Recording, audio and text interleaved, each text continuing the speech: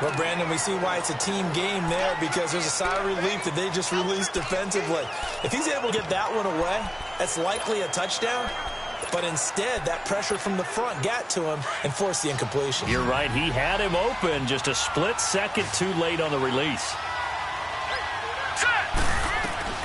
To throw on second down. Blake, and he'll get into the end zone. Touchdown, Minnesota.